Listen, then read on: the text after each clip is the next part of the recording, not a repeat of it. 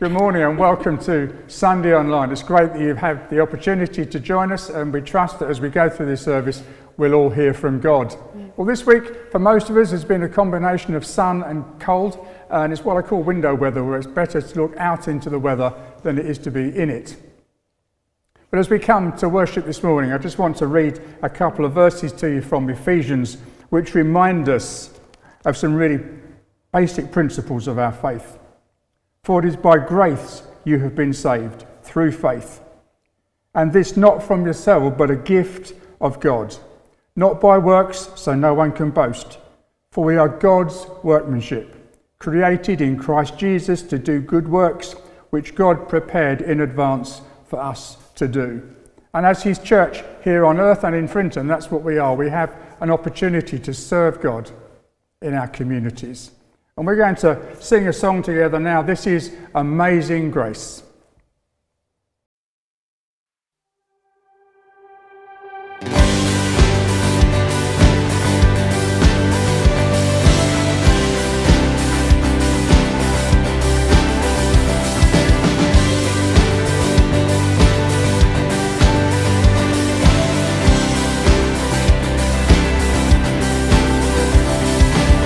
Who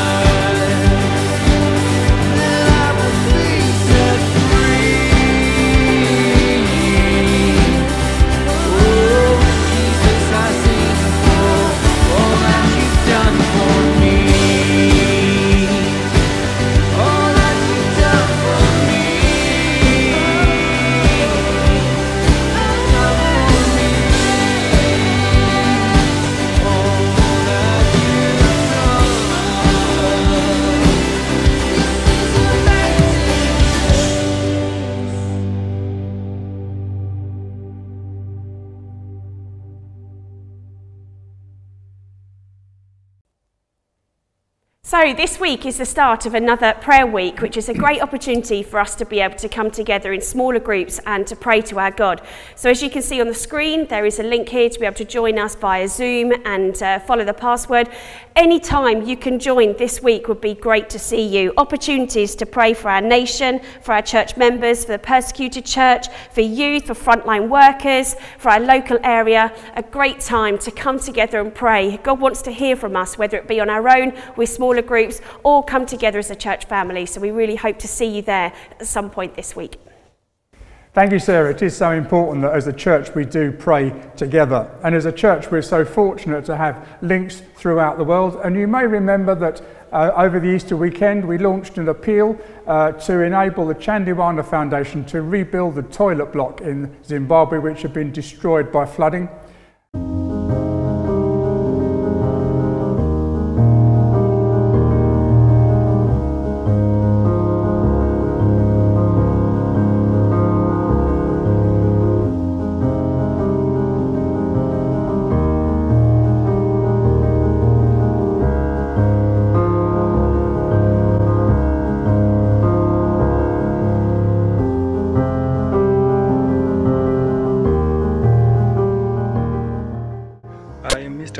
Of Masasa Primary School, deeply located in the heart of Chikomba district. On the 12th of January 2021, disaster struck the school, which has left a trail of destruction at the school. Masasa Primary School is a school which comprises of an catchment area of peasant farmers which deeply depend on donor food handouts in most times. The destruction has left the school with 2 blocks of 10 squat wall toilets, each grounded, which has severely crippled the smooth running of the school. As it can be seen behind the camera, is one of the blocks which was severely destroyed by the heavy downpour which were continually experienced throughout the country. This has left the school with no option but with a sharing ratio, doubled sharing ratio of 1 squat hall to 50 learners. The school is appealing for well-wishers, donations, and those who can afford to assist the school in reconstruction of the 20 squat halls which has been destroyed before the schools open.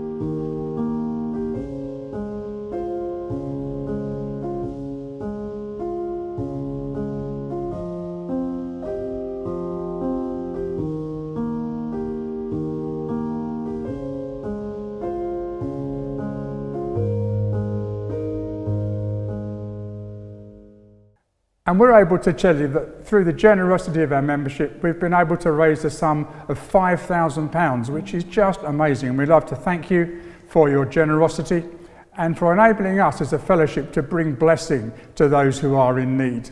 And to let you know that the fund will remain open until this coming Friday. And if you'd like to contribute, you'd be very welcome, but please do so before then, because the funds are needed in Zimbabwe to get these toilet blocks rebuilt. You may remember that in the days running up to Easter, the local churches all got together to bring blessing to the local care homes. And there are 21 of them, and 550 residents and 450 staff. And each one received a handwritten card by various church members, which brought them an Easter blessing. And we sent resource packs to managers and a number of hampers went out to the staff. And as you can see by these images, they were very well received and brought a huge amount of blessing to the homes involved. So thank you very much for your generosity. And if you were out and about on Easter Saturday, you might have noticed something huge, white and fluffy taking over the street of Connaught Avenue. Snow? Well, quite possibly it could have been snow, but actually it was fantastic work done by Claire and Sam as they brought our Easter hunt for our children in our local area. I think it was very well received. I could see lots and lots of smiles, including my dad, as he saw the bunny rabbit trying to hide his way up and down Connaught Avenue. But it really is great, and as you can see by these photos here, that they had such good fun. We really hope, you know, the church has come to life in the Frinton area as we celebrate this Easter time.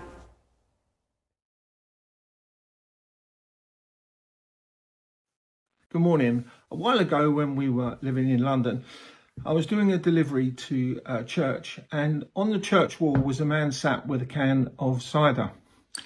And I intended to walk past him, but I got this nudge that said go and sit with him. So I sat with him, and then I just felt to say, don't say anything. So I didn't say anything. So after about 5 minutes, I felt the Lord saying, now I want you to say this. So I said to the man, life's really tough, isn't it? He said, yeah. He said, and I just have a sense that this has happened in your life, and that's happened in your life, and that's happened. And he said, mate, you seem to know all about my life. He said, how do you know that? And I said, well, I don't. I said, but Jesus does, and he cares about you. I said, do you know who Jesus is? He said, I know he is, but he wouldn't want to know me. He says, I've been a scally all my life, really. And I said, you're exactly the person that he would love to be involved with. So we spoke a bit more, and I prayed with him, and I said, you can ask Jesus into your life if you want to. And he said, well, how do I do that? So I said, well, there's a prayer that we can pray that you ask for forgiveness. And then you say, thank you that you died on the cross for me, and please come and live in me by your Holy Spirit to guide me and to encourage me. So he said, yeah, mate, I'm up for that. So we sat there and we prayed, and he hugged me. It was before lockdown, and we went on our way. Following day, I got into the office, and my general manager said, did you pray with a bloke yesterday? I said, yeah, I did, as Hams. He said, well, he's just phoned up this morning to say, like, it's made such a difference in his life. And praise the Lord. Thanks. Bye-bye.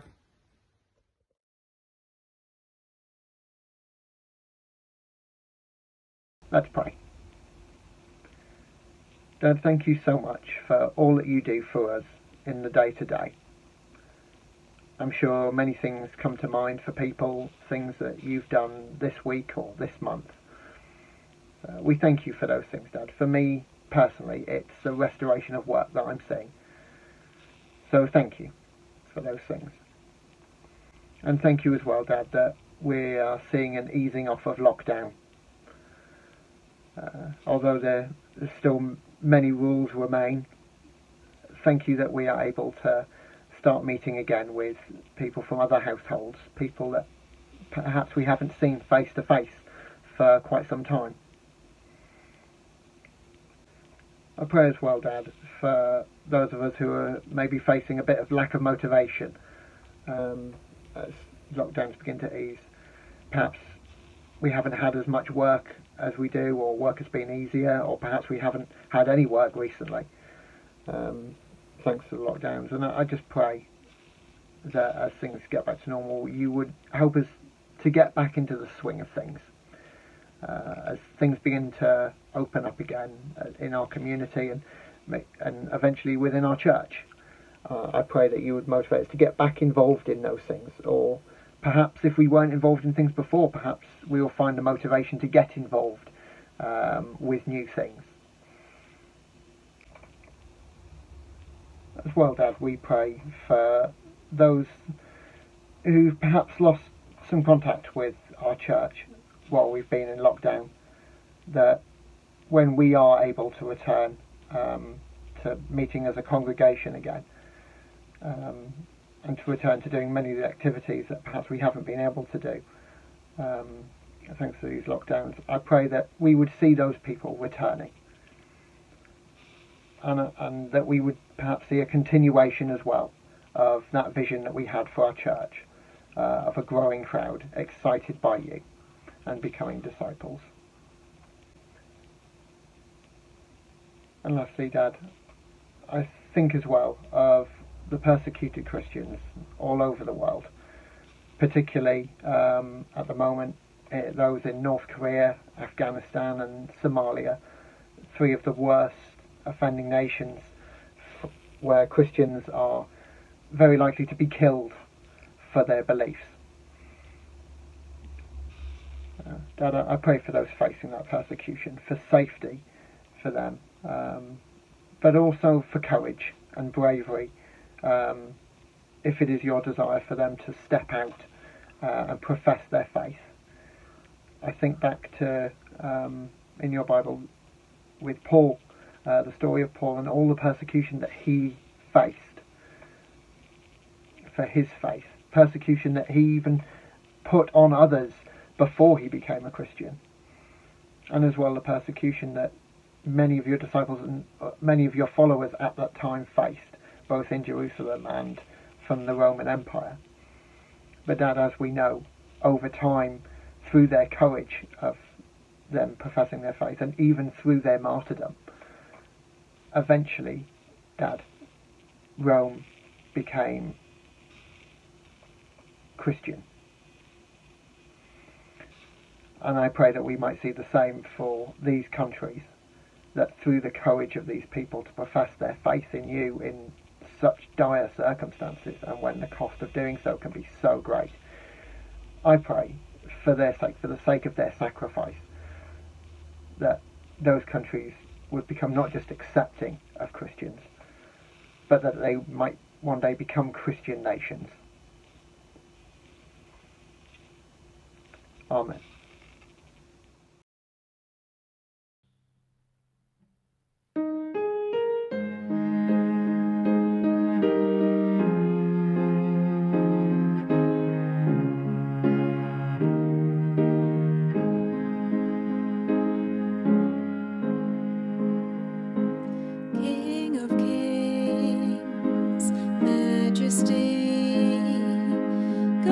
Of heaven living in me, gentle Saviour, closest friend, strong deliverer, beginning and end, all within me falls at your throne, your majesty, I can't but bow.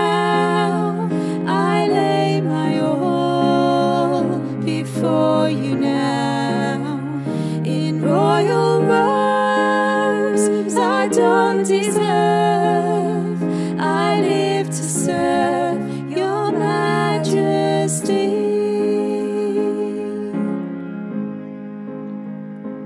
Earth and heaven worship you, love eternal, faithful and true, bought the nations, ransomed souls, brought this sinner near to your throne.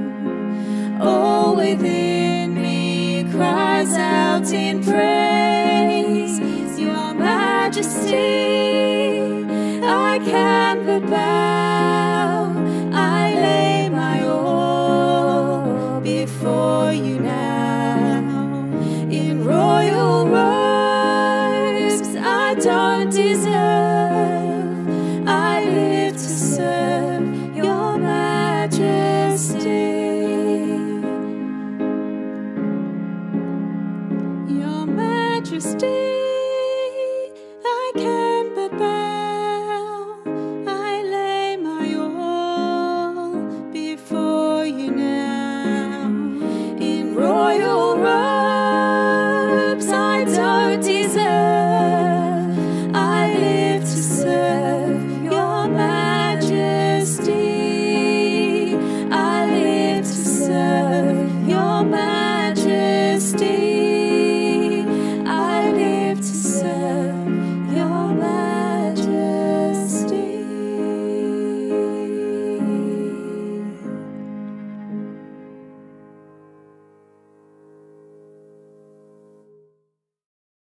As we come this morning, we're going to take the opportunity to listen to a message by Dan Gower from Open Doors, who's going to share with us the experiences of Christians throughout the world who live in an environment that is somewhat different to ours. What if your church had to meet in secret? What if spies watched your every move? What if following Jesus meant you faced violence or even death? Millions of Christians around the world experience these kinds of challenges every day. And these are the top 10 countries where faith costs the most. Number 10, India. Hindu extremists want to rid India of Christians, and they are prepared to use extreme violence to achieve their goal. At number 9, Nigeria, where more Christians are murdered for their faith than in any other country in the world. Iran is at number 8. Secret house churches risk being raided by the police. If caught, be prepared for a long prison sentence. Number 7, Yemen, a war-torn country where Christians, if discovered, face the death penalty. Eritrea is at number 6. If your faith is discovered, you can be imprisoned without trial in appalling conditions. Often, your loved ones don't even know if you're still alive. Number 5, Pakistan. Say the wrong thing in Pakistan, and the notorious blasphemy laws could see you accused of insulting Islam and sentenced to death. At number 4 is Libya, a lawless land with no freedom of speech or belief. Somalia is number 3 on the list. Somali Christians can't reveal their faith to anyone, or they could be killed, even by their own families. Number 2 is Afghanistan. If they find out you're a Christian, you have a stark choice: flee the country or be killed. And at number 1, North Korea, the most dangerous place in the world to be a Christian. Informants are everywhere. Discovery means death, either by execution or by being worked to death in a labour camp. At least 340 million Christians around the world experience high levels of persecution and discrimination. What if you could help them? For 65 years, Open Doors has stood alongside the persecuted church, strengthening Christians who dare to follow Jesus, no matter the cost. Your prayers and gifts enable our underground networks to reach millions of Christians with emergency food and aid, spiritual care, smuggled Bibles and Christian books, training and legal advice. But more than that, your support means that persecuted Christians know that they are not forgotten, not alone. After all, these are not strangers, and they are not statistics. They are our brothers and sisters, and they need our help.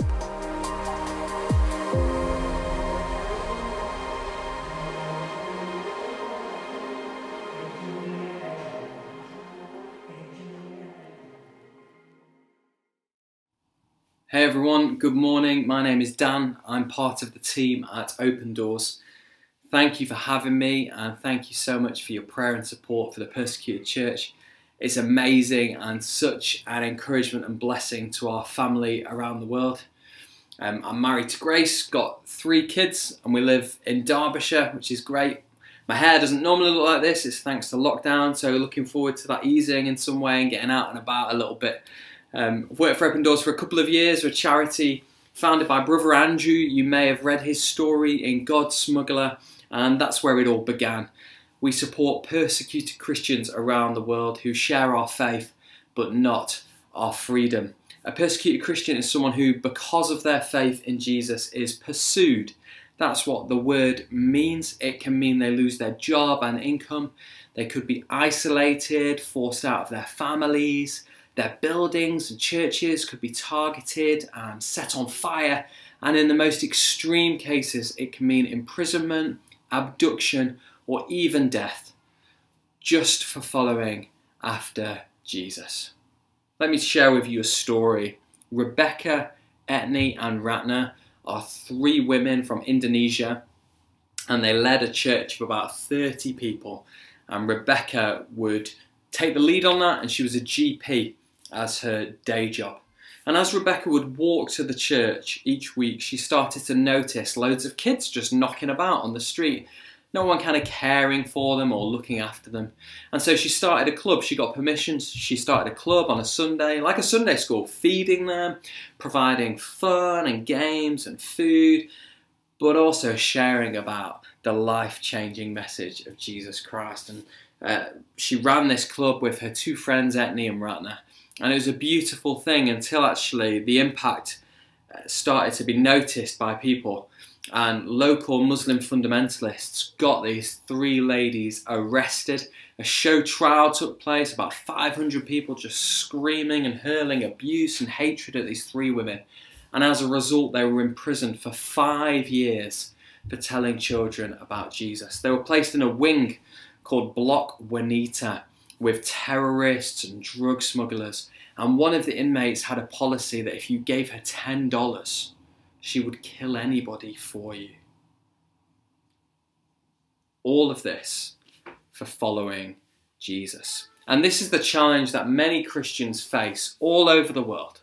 We work in over 60 countries supporting, caring, providing and equipping Christians to follow Jesus. The Open Doors World Watch List is something we produce each year, and it ranks the 50 most dangerous places on earth to follow Jesus. It shows the global state of play, if you like. And for the 20th consecutive year, North Korea is top of the list. If you go to our website, which is www.opendoorsuk.org, there you'll find articles, prayer points and greater details on all of the top 50 countries and many others. And they represent over 340 million Christians. And that's just short of the population of the United States of America. 340 million stories, 340 million Christian brothers and sisters. And in the last year, persecution has intensified and increased. The fires of persecution are burning faster and further than ever before. And you can see this demonstrated with the two pictures I'm putting on screen now, one from 2016 and one from 2021. And the red and orange colours you can see on these maps are for extreme and high levels of persecution. And you can see how it has intensified even over the last 5 years. We have a chalkboard in our kitchen that we write all sorts of things on, from reminders through to inspirational quotes. And in this moment, actually for some time, we've had the words of C.S. Lewis on this board. They read, "Life with God is not immunity from difficulties, but peace within difficulties. We can know the peace that passes all understanding in our hearts and in our minds." And I want to today reflect upon some words from 2 Corinthians 4, the lessons that we learn from it and how we can take heart, that no matter what we face, we can take heart. So I'm going to read from 2 Corinthians chapter 4, and I'm going to start in verse 7. Paul says this, "But we have this treasure in jars of clay, to show that the surpassing power belongs to God and not to us. We are afflicted in every way, but not crushed, perplexed, but not driven to despair, persecuted, but not forsaken, struck down, but not destroyed, always carrying in the body the death of Jesus, so that the life of Jesus may also be manifest in our bodies." Paul is writing to tell this church that despite their suffering, despite their brokenness and failures, that God is in the business of redemption, that God will build, that God will reconcile, that God will encourage. And Paul time and again talks about us having strength in weakness. It's a real countercultural teaching, that, isn't it? That actually in our weakness we discover strength.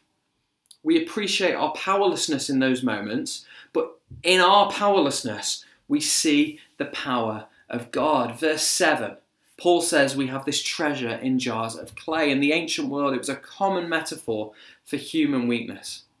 And we're told that this treasure that we have, Jesus, is shown in just jars of clay. In us, in weakness, in brokenness. This last year has certainly floored us at times. We've all experienced a measure of hardship, of isolation, dealing with restrictions and all the emotion that's gone on with that, with pain and loss and grief. And yet it's in our weakness that we can display the triumph of God. If you feel broken by this last year, know this: God can and does do amazing things. I see it all the time in our persecuted church family. Now, if I was in prison for following Jesus, I'd probably be a wreck, screaming for help, feeling utterly hopeless, feeling alone, feeling weak. Where would I see God's strength? How could I bring hope? Let me go back to that story I opened with earlier from Indonesia. Rebecca, Etney and Ratner, they faced a choice behind these bars. What would they do? They told children about Jesus, but what would they do now? In the face of trial, when they feel beaten up, when they feel alone, they chose to bring light into the darkest of places. Block Juanita was this sinister prison block. It had excrement and urine all over the walls of the prison. An utterly hopeless place. Yet in the first 24 hours of being in this place, something remarkable happened. Rebecca heard the voice of God, this whisper of God, the Holy Spirit.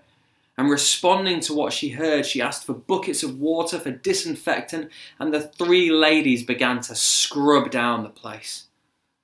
They began to take their rations and gave them away. They began to cook for others in the prison so that inmates could eat properly. And gradually, little by little by little, the environment began to change as these ladies continually were thanking God and serving Him in the darkest of places. In just the third week of their imprisonment, one of the prison guards came to Rebecca, the doctor, telling her that he had severe stomach cramps and said, "Will you help me?" Now, a question for you: would you help someone who is unjustly keeping you locked in your cell for at least 15 hours every single day? What Rebecca did. She gave him advice, and at the end of the month, 40 guards were receiving medical advice from Dr. Rebecca. It's quite remarkable. It's treasure in jars of clay, so that when the trouble comes, which it does, and we may feel heavy-hearted and we might feel in the midst of it right now, but we have to throw ourselves back on the mercy of God. And in doing so, we appreciate the life-giving power of God when we realize our powerlessness. He can use us in all and every situation if we would just surrender our will to His. These great verses again. Verse 8, we are afflicted in every way, but we're not crushed. We're perplexed, but we are not driven to despair. Persecuted, but not forsaken. Struck down, but not destroyed. Many of us, I'm sure, will identify with some, if not all, of these feelings at different points in our life. Yet it's the fourfold but not here that encourages us. The story is not over. Struck down, but not destroyed. We bring our challenge, our affliction, our confusion to Him. The imagery kind of stirs up this imagery of a boxing match. You know, we might have been knocked to the canvas, but the bell's not been rung. Let me tell you about Chinese evangelist Wang Mingdao.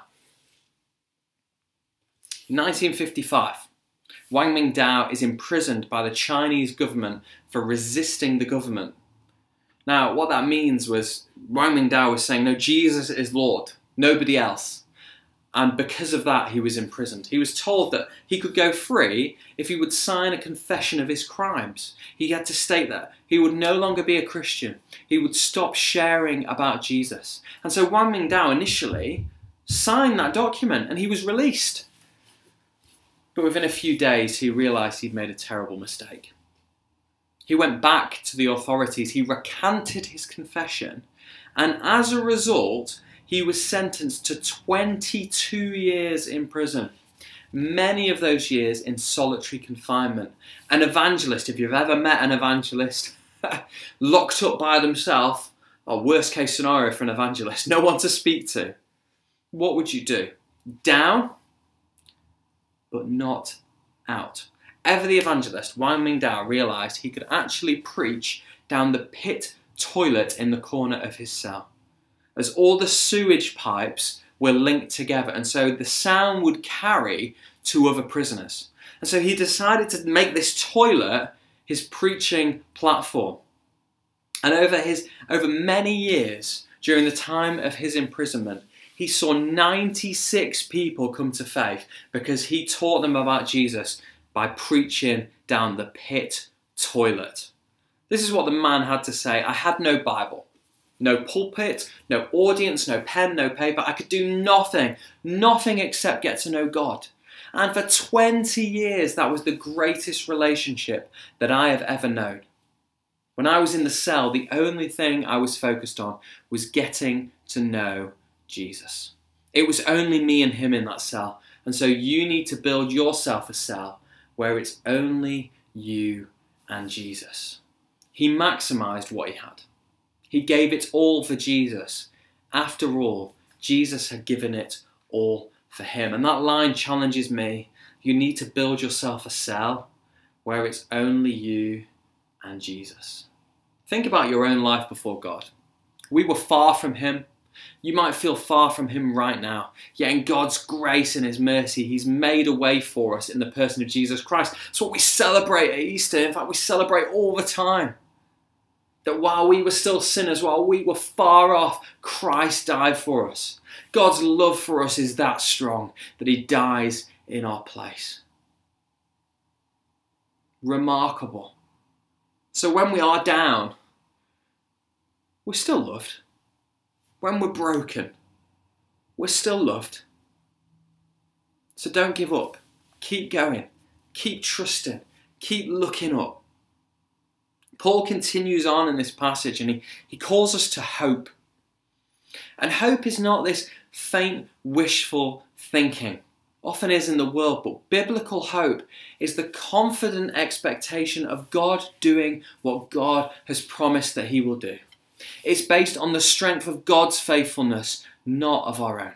I love that. Hope is based on the strength of his faithfulness, not our own. Therefore, hope is about him.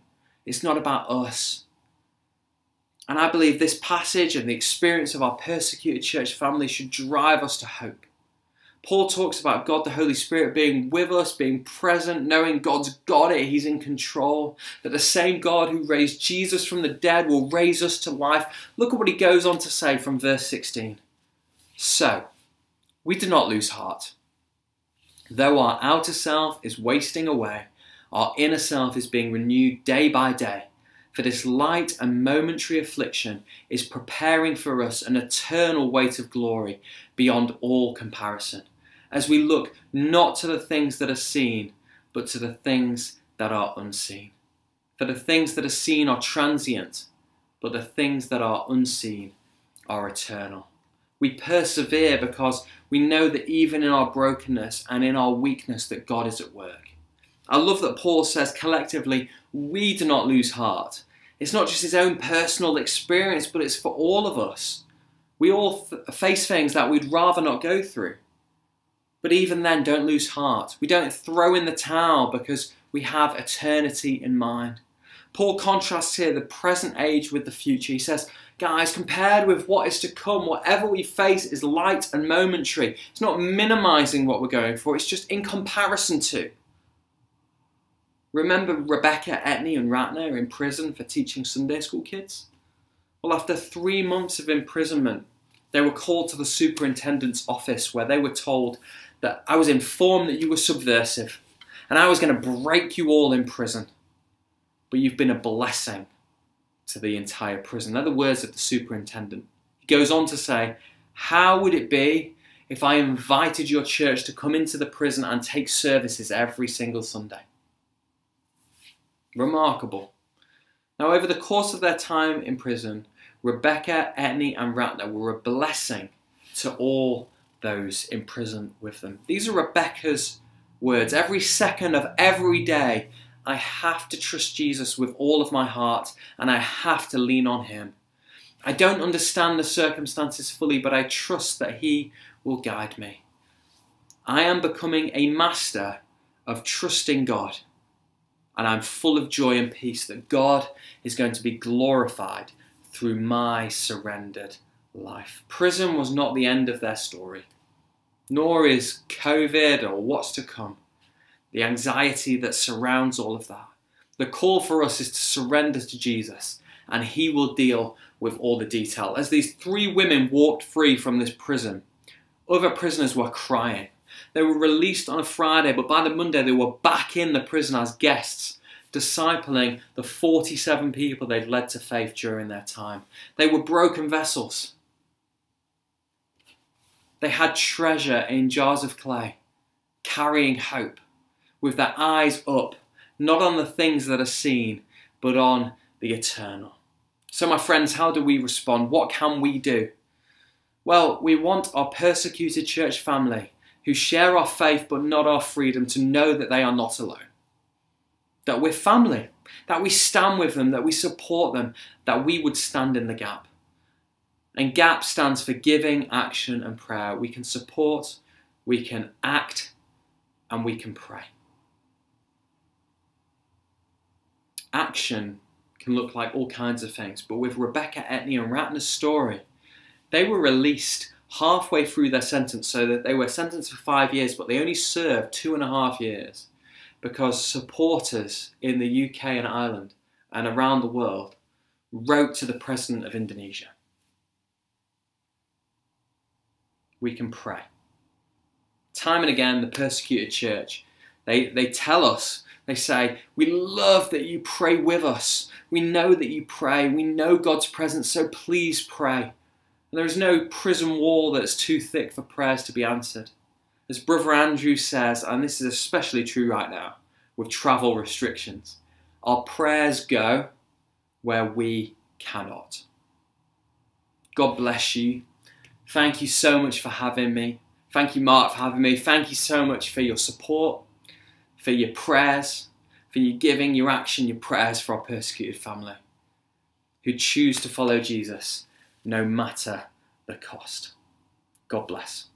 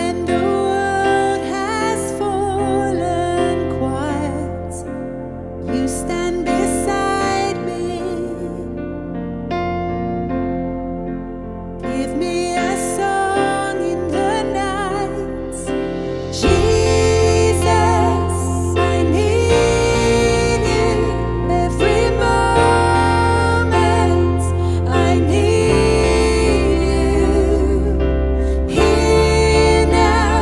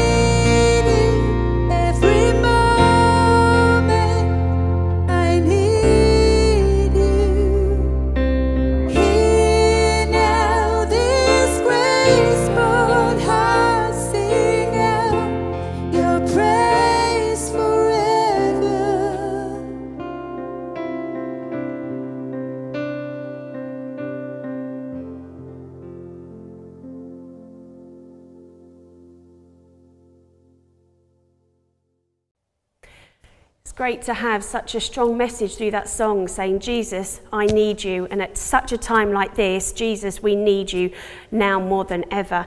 And just thinking back to what Steve has said about God giving him a nudge to go and speak to this guy on a wall, takes me back to a while ago when we were handing out leaflets to advertise 7th Hour at Prince's Theatre in Clacton, and myself and 2 others were handing out leaflets to houses in Clacton, and we got to the end of our leaflet drop, but we still had a bag of leaflets left over. So we sat down in a little garden and we were just thinking, well, what can we do? We don't want to put multiple leaflets through people's doors. What's the best thing? When a guy started walking through the garden, and so we said to each other, well, we should give a leaflet to him. Are you going to do it? No, you could go for it. No, you can go and do it. Well, as it was, all 3 of us stood up at the same time, and the bag of leaflets split, and they all fell all over the floor. And then all 3 of us decided to pick one up and give it to this gentleman as he walked through the garden. And you just think, that's it. When God wants to give you a nudge, he'll nudge you. He'll make sure that you are put in the right place and will enable you at the right time to be able to give his message across. If it feels right for you, I just want to finish the service with some of those lyrics in Jesus, I Need You. And if it feels right for you, please just use them as a prayer for yourself. Christ before me, Christ behind me. Your loving kindness has never failed me. Jesus, I need you. Every moment I need you. Christ before me, Christ behind me. May this bless you this week. Amen.